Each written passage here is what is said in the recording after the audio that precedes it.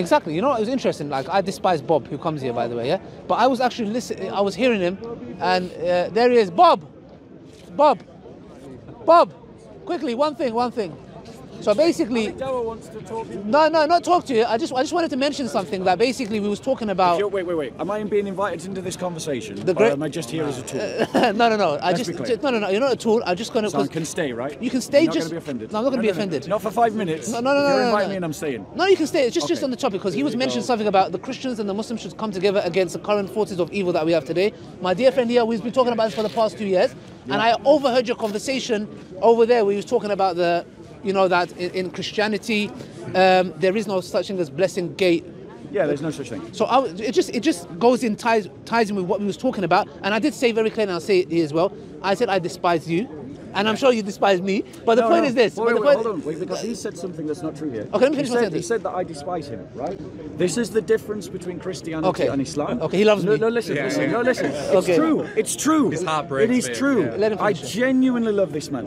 Why do I love this man? Is it because I love this man because he's a Muslim? No. Islam stinks. As an ideology, it's sickening. However, this man, regardless of his religion, is made in the same image of God that I am made and all of you are made, and it is that image that I love. I cannot hate the image of God, and the image of God resides in everybody, regardless of their ethnicity, their religion, their sexuality, their physical ability. They should all be loved, but not every ideology should be loved. Nazism should not be loved.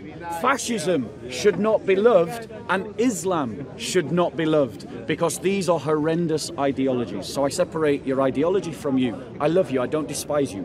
You despise me because Islam teaches you to despise me, and that's the difference between our religions. Okay, thank you. No, brothers, 1 second. He's I was here spoken. by his invitation. I invited him, he spoke, and I would like to speak. Please, yeah, I've got a mouth as well. Now, I invited him to mention the cause, that our cause can be one, because Allah says in the Quran in Surah Maida, وَتَعَاوَنَ عَلَى الْبِرِّ وَالتَّقْوَى, meaning come together towards righteousness, which is what? We have a common enemy. Okay, that was one thing. Number two, I'm a person who likes to be direct. I don't like to sugarcoat. Yeah? I'll say again, I despise you. You know why? Now, did I say that to you? No. Have I said that to you? Okay, now if my religion teaches that, are you all Christians? Then I should despise all of you. Now, I want to make a differentiation. Now, in Islam, I'll listen to you, please allow me to speak, Bob, yeah? I know you tried it. Okay, now, I don't despise you, I don't despise him. Now, if somebody, for example, has been hostile towards me, be it verbally and in different ways, I personally believe if Bob had the power, he would execute me in this park. I believe that with all my heart. Now, do I believe you will do that? No. So that's what Allah tells us in the Quran, Laysu sawa. Yeah? The people of the book are not the same. So I know you are not like him. So when I say I despise him, he's turned it into a I love him. We know very well his love would be, yeah? So therefore, the conversation was about something else, but he had to say, all I wanted to say was that I heard your speech over there, and our common goal is the same, and it's good that I see Christians waking up to this reality. Then rather than the animosity towards Islam, we can come together, maybe on this cause. That's what I wanted to say. Okay. If there's any last words you would like to reply say. that before I reply to that? And you can have the last statement. I'm done. Well, The yeah, I conversation don't. done. Seems like you've got a lot of history, but but yeah, I'd agree with what you're saying. Right. Like, So- but I would say we can agree, and then we can fight. But Yeah, like you in said, a what did you say in the different- beginning? You said, let's all join up, fight, and then let's debate the Trinity. Let's then debate It's a good point. It's a good point. Okay, so allow me to reply, because with respect, are you a Christian yourself? Yeah. Okay. Pentecostal. Okay, so with respect, there's a lot of naivety amongst Christians, because a lot of Christians aren't educated about the 1400 years of Christian experience under Islamic law, right? We just don't know. No, people do not know because we're not taught, right?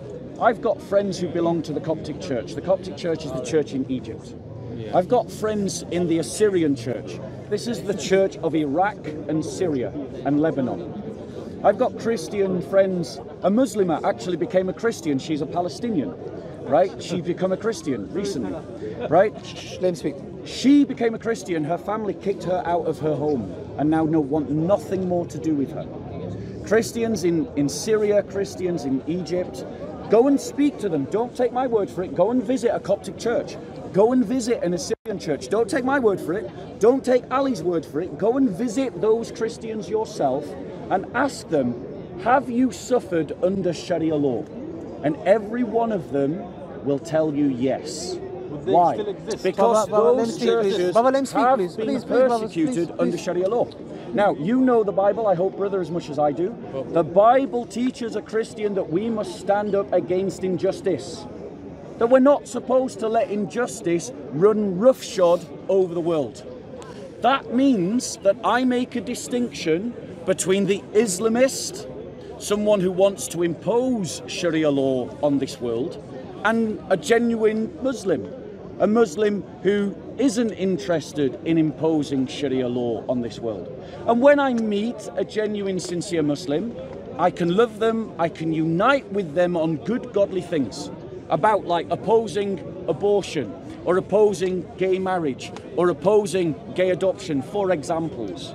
However, when I meet an Islamist,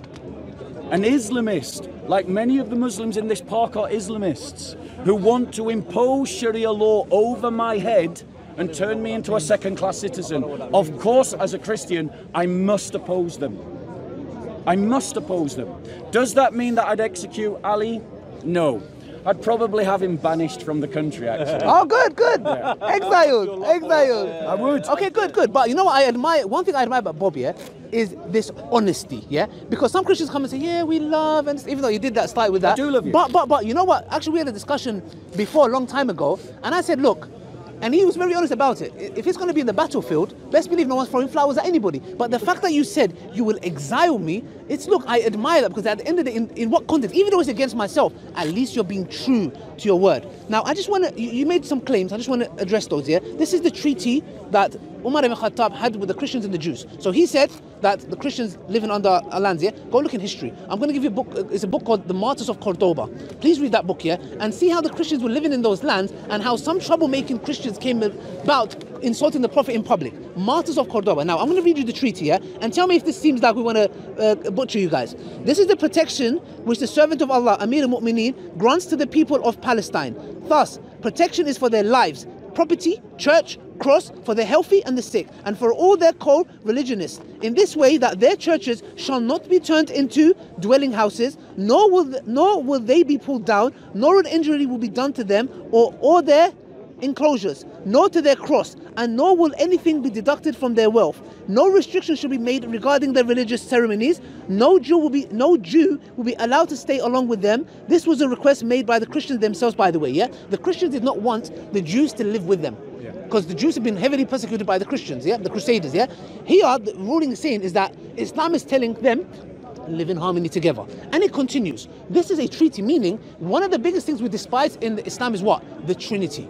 It says we are not even allowed to touch your crosses. Yeah, because you believe it's we are not. We do, but because you're people of the book, like idol worshippers, Islam says they either accept Islam or you fight them. Yeah. The Christians and the Jews are allowed to pay jizya, or in form of jizya, the tax. Yes, the tax you have to pay, yeah. Or you come and join us against a common enemy, then you don't need to pay jizya. For example.